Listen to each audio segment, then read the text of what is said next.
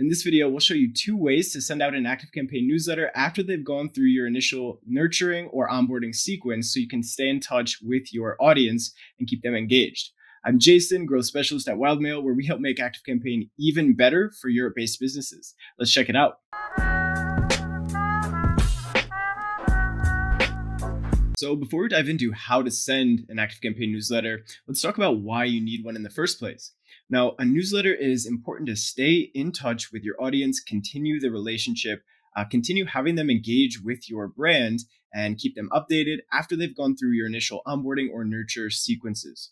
And this can be done at different intervals, sometimes monthly, sometimes weekly, and some people send out newsletters, more than once a week. It really depends on your business and your strategy, but the more often your audience is used to engaging with you, the more likely they are to open an email later on when you have something to offer them and to provide them with value. So it's important to get a newsletter set up. In this video, I'm going to show you 2 ways that you can set this up and send out newsletters. So the first way is by setting up manual campaigns. And I say manual in quotation marks because you can actually still schedule these out. This is what we do, and I'll show you how we go about sending out our newsletters.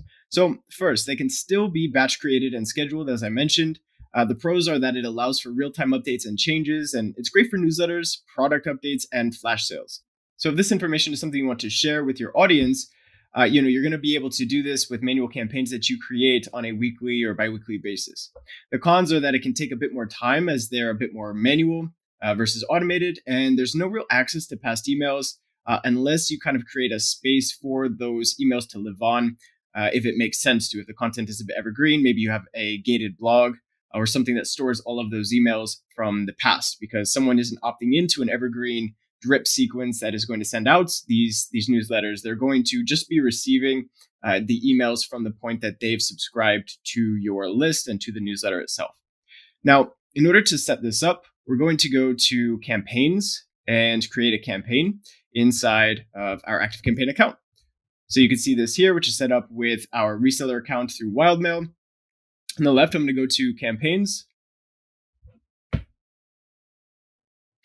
going to go to create a campaign in the top right. You can actually see our newsletters here and create a campaign.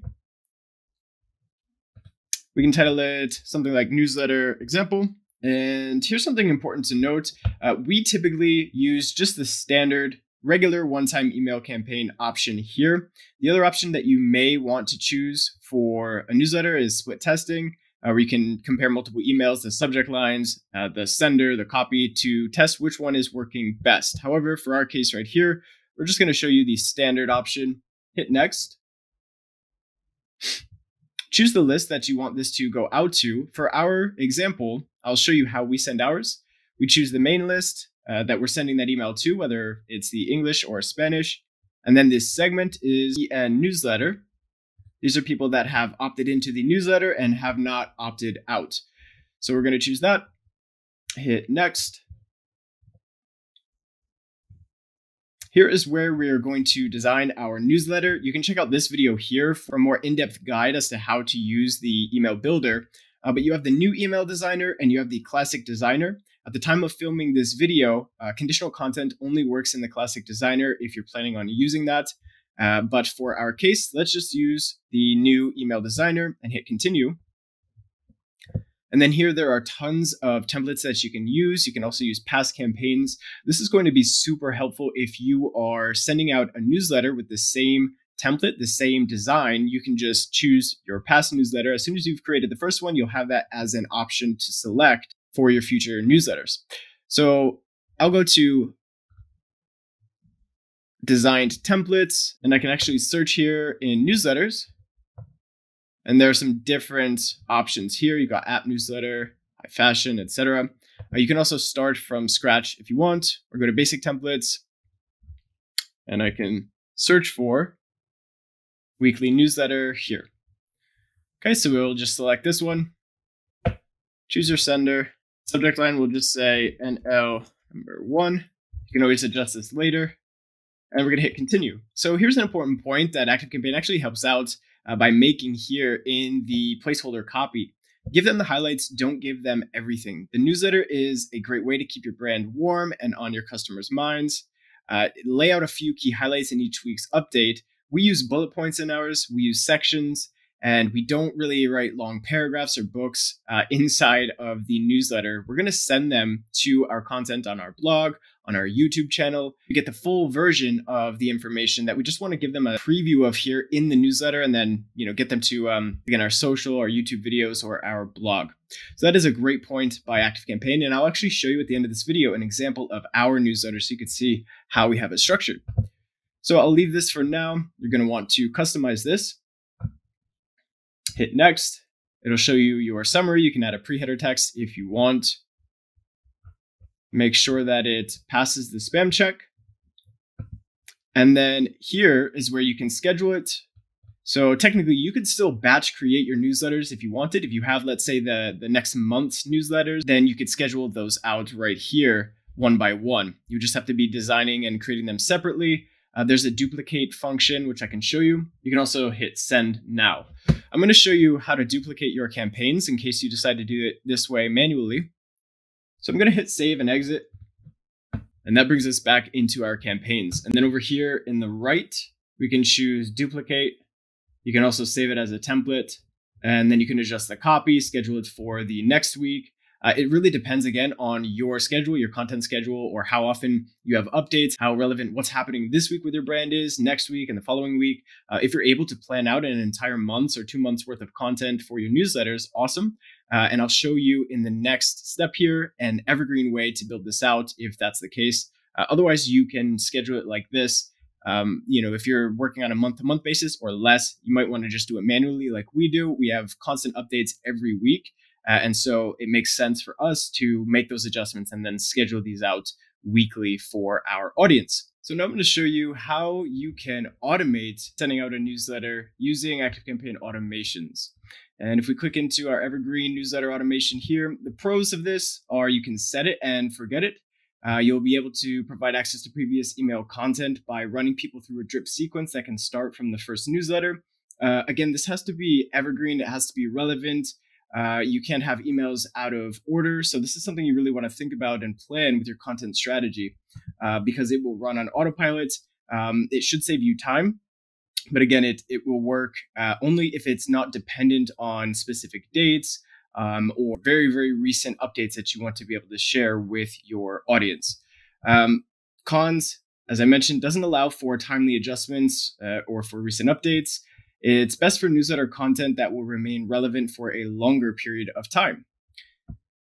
So to set this up, we're going to go to automations and create an automation inside ActiveCampaign. I'm going to go to create an automation. And here we're going to use a recipe. If you're not sure what ActiveCampaign recipes are, you can check out this video right here to learn more about that. But we're going to go to search, and we're going to search for a newsletter. I'm going to choose the weekly newsletter, hit continue. And from here, the automation setup wizard will help you get started. So you can go ahead and hit get started. Typically, we're going to trigger this when someone receives the tag to receive our newsletter. That way we can adjust people who are on our main list overall, but have subscribed or unsubscribed from the newsletter specifically. Okay, we want to do all of our segmentation by tags. But for this example, I'll just choose main list. And let me just walk you through how this automation works now. You can see we have a series of goals followed by send email steps. In each goal, you'll see this here. Feel free to customize these dates. These are just examples. So if I click into the goal, you'll see it says the current month of the company is August and current day of the month of the company is greater than or equal to 5. And the current time of the company is greater than or equal to 10 a.m. We're only going to use this goal for when it's below the contact's position in the automation. And then if the contact does not meet the goal conditions, we're going to wait until the conditions are met. Okay, we're not going to continue anyways. Hit save. And what this is going to do is if, for example, it is the 5th of the month or after, we're going to send email 1 for the first week. However, let's take a look at this second goal here. This says if it's August and it is the 12th or greater, then we're going to send this second email for week 2. So that means if this is true, if these conditions are met for this goal, they're actually going to get pulled down. They're going to skip this first newsletter, jump down here, and we'll send our second week's newsletter. So once we arrive, we've got one email per week. This is pretty typical of a newsletter that a company would send out, but you can adjust this based on your own content strategy. And then at the end, you'll see this note here. Instead of ending the automation, you can make this a start and automation and then have it lead into next month's newsletter automation. Okay, so if you get out and go back into automations, over on the right here, we can actually hit copy. It'll create a copy of the weekly newsletter automation. And then all you have to do is adjust the dates in that automation for the following month. And this is how you can batch create your content for a month and continue adding on for the following month and the following month. This is also possible with another evergreen newsletter automation. And here's that automation here for the evergreen newsletter. It's another way to build it out. And as you'll see, you can continue extending this. We've got 50 in here, so you could batch create 50 emails. And then you're going to have a wait block here so that everyone gets dropped after they've reached the 50th email. They'll get dropped into this wait for 100 years. And that gives you time to continue creating emails. So they'll just pause here in this wait block, and you can then create your next batch of emails and then push them through this wait block. So if I go back up to the top, you'll see we start with a send email welcome block, and I'm going to go ahead and create this for you from scratch so you can see how to do it step by step. So back into a fresh automation here, we're going to add a start trigger. Typically, we'll do it when someone has a tag added. You may also be doing it when they subscribe to one of your lists. We have one main list and we segment by tags. So I'll choose tag as added, and I'll search for newsletter just as an example, have it run once and hit add start. And then for the first block, we're going to send that welcome email. So we'll call this welcome. You can start with a past campaign if you already have a campaign design that you like for newsletters, or you could start with one of the templates that we mentioned earlier when we were designing campaigns. They have plenty for weekly newsletters that you can select. I'm going to choose save and design later.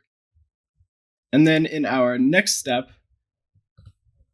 we're going to wait until the current day of the week is Monday and the current time is 10 a.m. for the contact. And then for the next step, we're going to go to conditions and workflow and wait for a specified period of time. And this is the time between when you send out the first welcome email and your first newsletter. So we can say here for 1 day and hit save. And then we can go back and add another wait block in conditions and workflow. So it would be the current day of the contact is, let's say, Monday, if we wanted to send this out on Monday. And the current time for the contact is 10 a.m. And from here, we're going to hit plus, and it's time to send out our first newsletter. So we can say NL1, again, design this email here. I'll hit save and design later. If you are looking for ideas, you can check out the daily Seinfeld email sequence from ClickFunnels just for some ideas. And this is going to help you design emails for an evergreen newsletter that run off of an episode style, educational style, and epiphany style. These are the different types of content you can create in each one. You want to make sure that you avoid talking about recent events, weather, dates, holidays, etc., just so that it can always run evergreen. You don't want to be talking about things that are time or date dependent, and this can give you a good idea here. So just go ahead and Google that if you're looking for topics and content that you can include in your newsletter. So we've got our first newsletter, and if I go back here, sending out the first newsletter, I'm going to wait for another time period until this is 10 a.m. on Monday. And the reason that we do that is because if I were to, let's say, create another wait block just for Monday at 10 a.m., they would all send at once because the condition would be met that it was Monday at 10 a.m. So that's why we have to add this additional block for a wait period. So what I'll do is I'll say plus conditions and workflow, wait for a specific period of time. I could say wait for 1 day, hit save, hit plus, wait until specific conditions are met. And you could do it manually like this. And again, choose the current day and current time, or what you can do, we'll just delete that. You can go back up here to this block, drag it down, copy single action. We don't have any contacts. You can choose what to do if you're editing this and there are contacts already in your automation. Hit OK. And now you can see we've got the same wait time. And we can do the same with the email. Drag that down, copy single action, hit OK. And then when you click in, this would be an L2. And we can continue doing this, copy single action. Just to give you an idea. And then we've got email 3 of the Evergreen newsletter. When you get to the end, remember to add the wait for a specific period of time block for 100 years. And this is what will give you time to continue extending this Evergreen newsletter sequence for as long as you'd like. Anyone, when they arrive to the end, they'll wait for 100 years, and then you can continue adding on additional emails. And one thing we'll mention in the beginning, if someone has already opted in, you may not want to send them another welcome email. So what you can do is at the beginning, before that initial welcome email, you can choose conditions and workflow if else. And you can say contact has been sent or has opened. We can say has opened any email, hit save. And we're going to drag from send the welcome email over to the right. We're going to move this action and all following actions. You can choose what to do with any current contacts in your automation. And then if they have opened the email, we can click the plus, conditions and workflow, and use the go to step. And we'll just drag this down to wait until the current day of the week is Monday and start them off with the first newsletter. And this might be because they've already been sent, a different welcome email. They've already opted into a lead magnet. We don't need to welcome them again necessarily to this sequence. You can also choose, instead of has opened any email, you can select a specific campaign in case you have other welcome emails that you've already sent out and you want to be sure that it's a welcome email that they've received. You can do that as well and choose specific lead magnet delivery campaigns, anything else that might have already welcomed them. And then that way, you can just subscribe them directly to the newsletter and get them started on the Evergreen newsletter without sending an additional email on top of some other email that they may have received from a different opt-in point. So if you have any questions around this, feel free to drop them in the comments below. We'd be happy to help you get this set up.